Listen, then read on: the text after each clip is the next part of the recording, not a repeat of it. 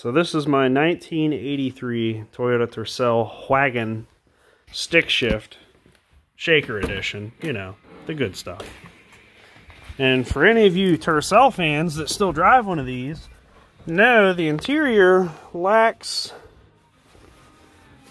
big gulp holders and storage. Like that's what you get. And then of course that's always full of parts and papers, because you know that's what it's for. So you really don't have anywhere else to put stuff, especially when you're driving. You don't have anywhere to chillax. I don't know if you're like me, you got the armrest. I like to have somewhere to put my other arm, so when you're cruising, you know, it's comfortable. Well, I did not make these. I kind of finished it, but I got my mother to whip me up a center console out of some wood in her shop.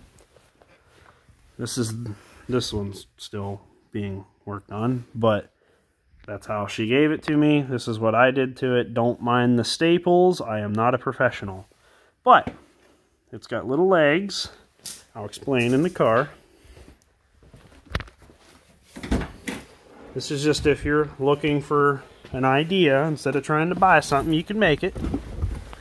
She made these fit down inside there like a glove. It's nice and sturdy. And I padded the top, put cushion and leather. I bought it in, you know, a fabric store. Put a couple little hinges on it. See, it's not big, but you get a little center console there. I use this for my drinks. I don't know if I have a bottle. There's an old bottle of gas there. We'll use that. That'll be perfect.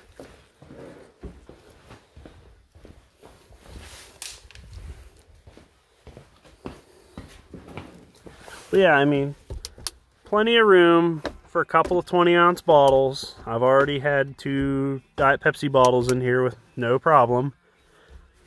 I mean, I like it. It's pretty simple.